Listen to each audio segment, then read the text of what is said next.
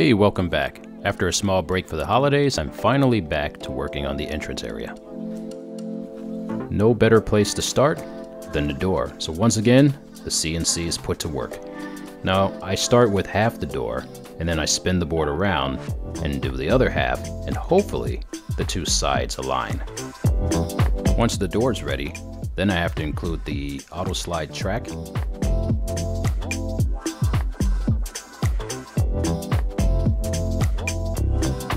and the hardware for the pocket door.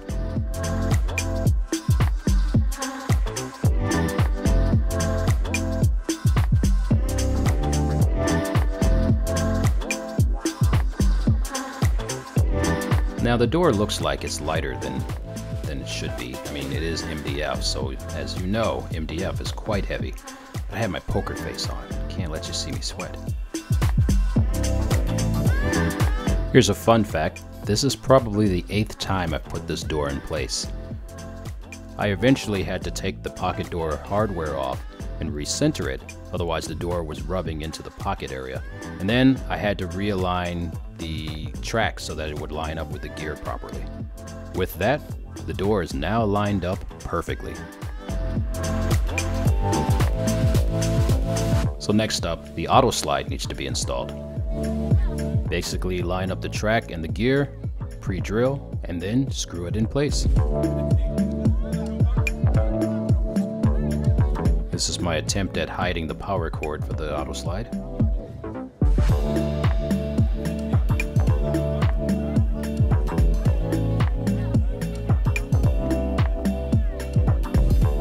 Now there are 2 of them. Anyway, here is the sensor, which I decided to go wireless with. Luckily, it's just powered with one 9-volt battery. Next up, door trim. Now that door trim is from the original door that led into the theater, so repurposed, thus saving a little bit of money.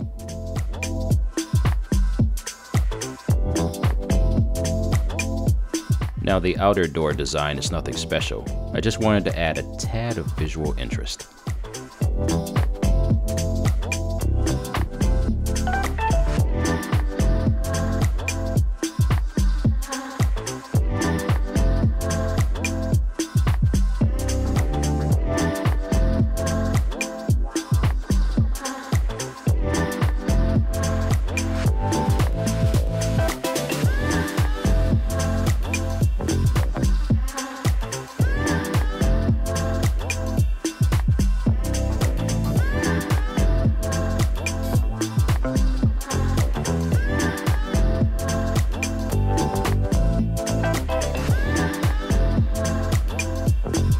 Okay, now on to the inside.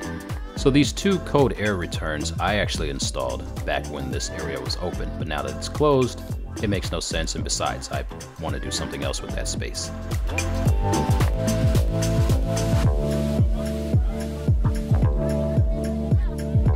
Now there are studs on the other side of the wall that I believe are load-bearing, so I couldn't and probably shouldn't mess with them. I decided it was probably wise to cut around them.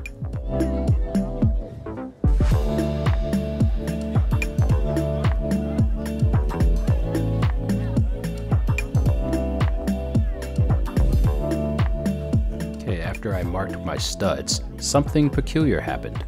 Yep, that's right. I pressed record when I thought I was pausing, and I paused when I thought I was recording. Luckily, I figured it out early on.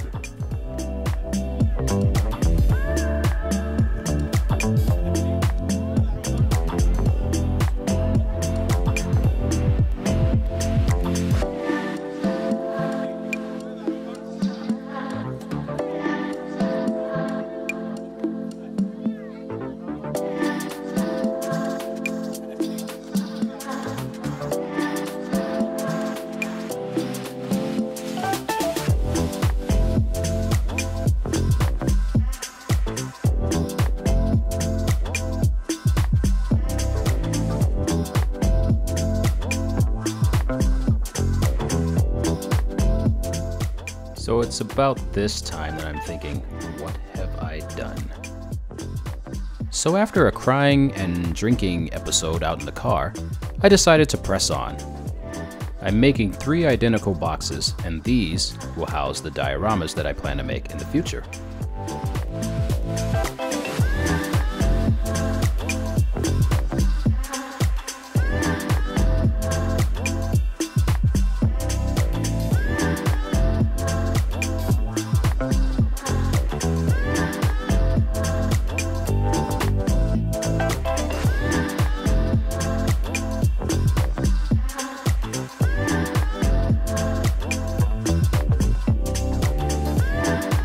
Now that the pieces are all cut, it's time to assemble these things.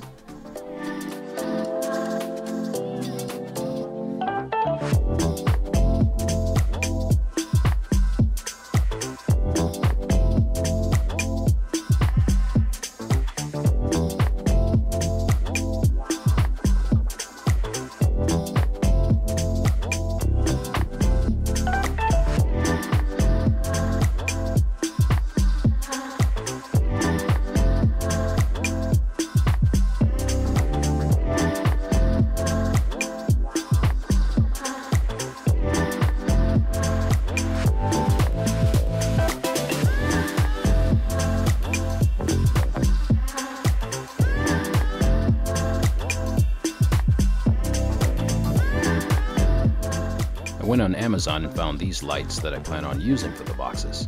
Decided not to use the adhesive, but instead just use some Forstner bits and drop them in place. So here I'm finding the center and the top.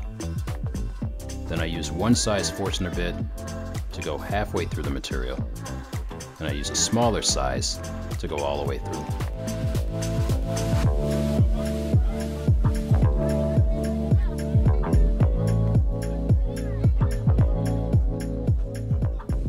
Here I'm cutting the plexiglass. I already cut one, and I'm using it as a template.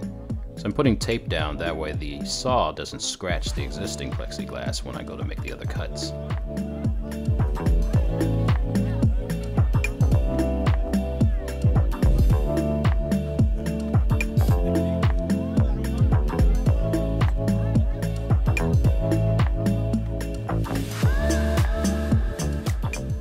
I'm using a 140 tooth blade. I'll put the link in the description below.